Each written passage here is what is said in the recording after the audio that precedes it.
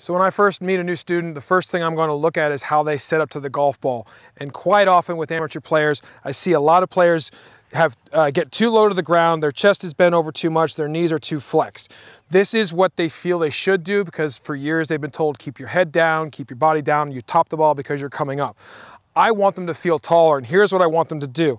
I'm gonna have them get into their posture, and then I'm gonna tell them to make a jump. I want them to have a little hop.